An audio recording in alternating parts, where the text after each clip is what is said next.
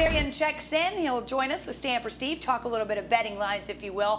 Fellas, and Steve, you're up first, if you will, and we'll start with BYU, who heads to Eugene to take on the Ducks. The Cougars ranked higher in the AP poll, but it's Oregon who's favored by 3.5 points.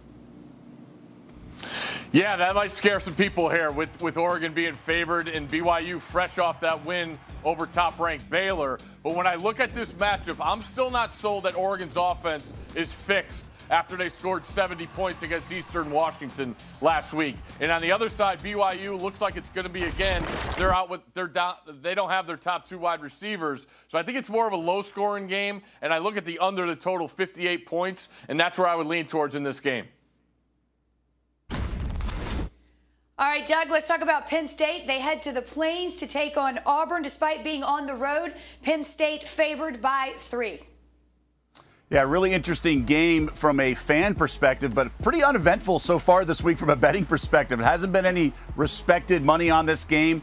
The line is 3, has stayed 3 all week. FBI has 4 for that. What that matters. Typically, you'd want to grab the points with an SEC team at home at Jordan-Hare Stadium, catching a full 3, but obviously the Tigers have been in such disarray from the offseason. And TJ Finley, I mean, transferred from LSU, he has 1 touchdown pass after facing Mercer and San Jose State, 3 interceptions, and then you think, oh, maybe he's running the ball. He only has 7 carries, I believe. So a lot of question marks surrounding Auburn. So I lean Penn State if I had to play it, but not a lot of people involved so far this week.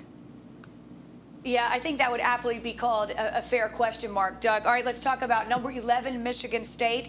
They head west to take on the Huskies. Washington favored by 3.5 points at home. Stanford Steve. Yeah, say that again. It doesn't happen much. An unranked team at home facing a top 11 team in Michigan State on the road. We know all the upsets Michigan State put up last year, but now this is a true test, and it's a true test for Washington. New coaching staff coming in. You know, both teams played inferior competition the first 2 weeks. Both are averaging over 43 points a game, and both are, you know, giving up minimal points. So what gives here? Is it an offensive game? Is it a defensive game? I think UW has the goods behind Penix and his new coach DeBoer as they get together again from their days in Indiana. So I look at Washington here. Somebody knows more than me because they're giving points to a ranked team. I'll take Washington. You took the words right out of my mouth. It's almost as if they know something we don't. Go figure.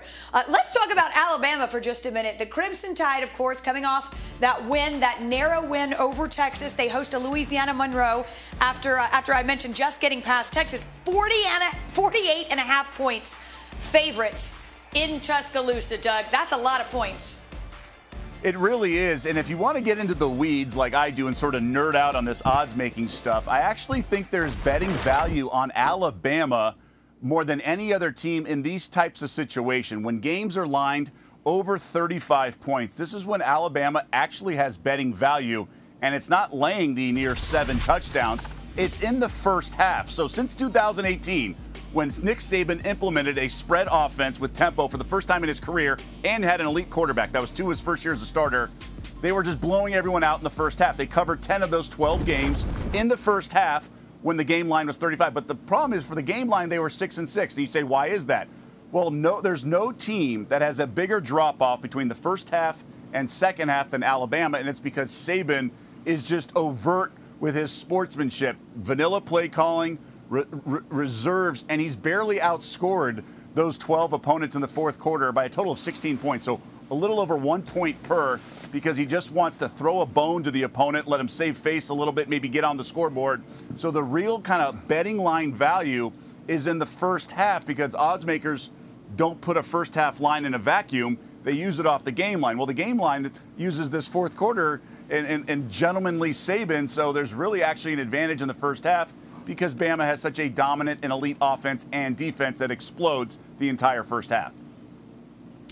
Gentlemanly Saban. I like that on a Thursday afternoon. Doug, I have to wonder, though, if it'll be the case against Louisiana Monroe. Let's not forget they upset Nick Saban's team in 2007. I will also add that the man has a very long memory. Thanks for watching ESPN on YouTube. For live streaming sports and premium content, subscribe to ESPN+.